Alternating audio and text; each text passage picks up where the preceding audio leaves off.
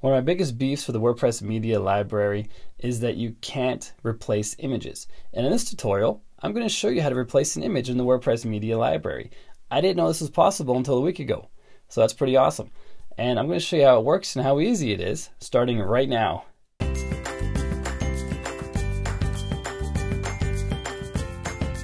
Hey, what's up guys? Welcome back to another video. It's Bjorn from WPLearningLab, where we help you get better at WordPress so you can earn more for yourself, for your clients, and for your business.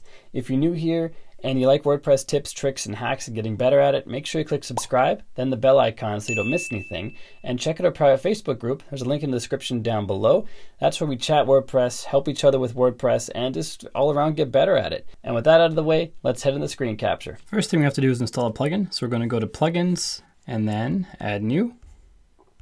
I'm going to search for Image Replace, and the plugin I found is this one right here with Enable Media Replace. It's created by the Short Pixel team. They have a great image compressor plugin as well. It's got a lot of great reviews, 300,000 plus installs up to 2 months ago. Untested with the current version, but I'm running a release candidate, so it's a version that's not actually out yet, but it's likely compatible with this current version of WordPress. But either way, before you install a plugin, always make sure you back up your database and your site files. I have linked to an Updraft Plus tutorial up above to help you do that if you need some help with that. When you're ready, click on Install Now, and then Activate. We have a notice up here saying you should get the Short Pixel Image Optimizer plugin. If you don't have an image optimization plugin yet, Short Pixel has a great one. So if you want to check that out, go for it. If you already have one that you're happy with, then forget it. What we're going to do for this tutorial is go over to Media and click on Library. And you can click on any of these images. It doesn't have to be images, actually. It can be videos. It can be anything.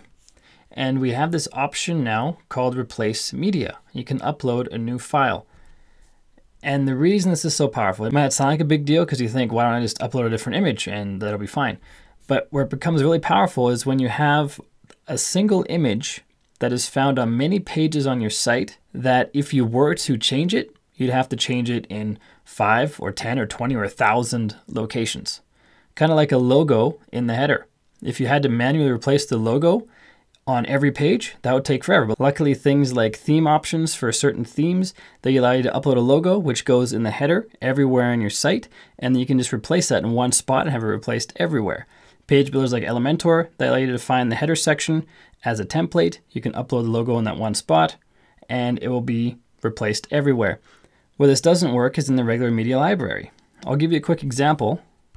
GoTime Learning is another site I've been working on, and we do these online summits, and these summits have people who are being interviewed.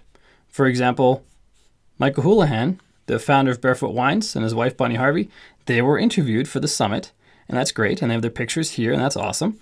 We click on their profile link, and that has Michael's picture here, and then on his actual interview page, it has his picture there, and wherever his bio appears, his picture's there. So it's in many, many different locations. Now, if I had to manually go in and upload the picture to each spot every time, I'd have to A, somehow be able to keep track where all those pictures are, and then B, go and do it. So what I actually have is a separate plugin running that allows you to upload right into that plugin. That plugin has a shortcode that I include on all of Michael's pages. The other option would have been to create a new folder called an image folder on the server where you can upload an image of Michael or whoever else or whatever else, and then you can replace the image in that folder every time. But that image folder runs outside of the WordPress core file structure, so I don't really like doing that. And the other plugin is a premium plugin, which I had to pay for, and I don't really like doing that. But I did it anyway because I needed that functionality. That was before I knew that you could do it with this simple Short Pixel plugin. Now you can replace images in the media library. Their URL will stay the same, which means wherever you included that image, it will stay there and just update every instance of it. So it's super, super handy. You may not have run across a situation where you need it yet, but if you know about it, then at least you know what you can do if you come across that situation. So that's how it works. I hope this video helps you. If you haven't done so yet, make sure you click subscribe and the bell notification icon. Make sure you check out our Facebook group in the comment section or description down below. And then click one of these videos that popped up on the right-hand side so you get even better at WordPress. Until next time, keep crushing it, and I will see you in the next video.